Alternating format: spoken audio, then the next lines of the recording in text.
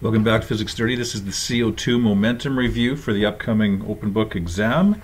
The sections that we did in CO2 include CO2.1 momentum and its relation to force. So you have that. I'll also be giving you this reference sheet here, the formula sheet.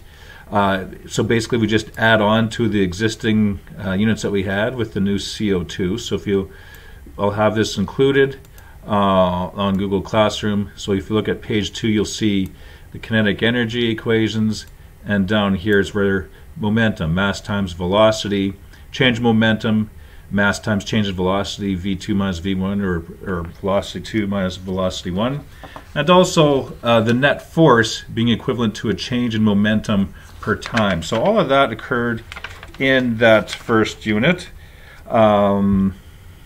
In CO2.1. Then we looked at CO2.2, conservation of momentum, and we looked at questions involving that. So right over here, momentum before equals momentum after. So we looked at momentum of two objects before versus after with the prime.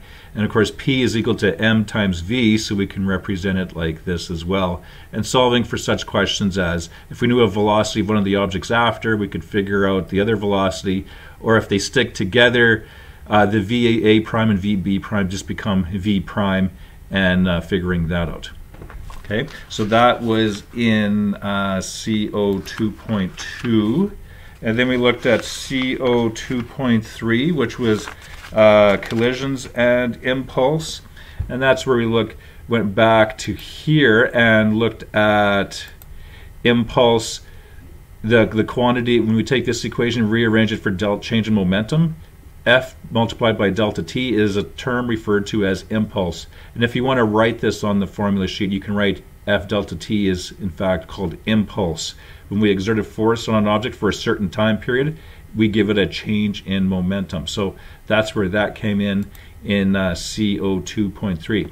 And then we looked at CO2.4 and 2.5, which we combined together to look at conservation of momentum and momentum in collisions and elastic collisions. So momentum before and momentum after are equivalent in collisions, but for elastic collisions, kinetic energies before and after are also equivalent. So looking at kinetic energy, I call it KE here. We're usually calling it EK, but KE, it means the same thing, kinetic energy.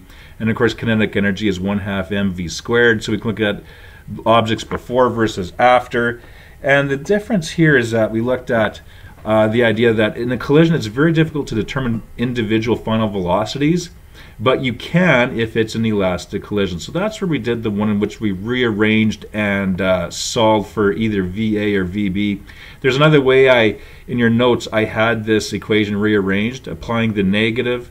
You can write that over here if you like, the other rearrangement that we used, where VA minus VB equals, let's see, negative times negative is V prime B minus V prime A. So you can have that version here. If you look back at EQ 2.4, EQ 2.5, you'll see that. So we looked at those types of examples.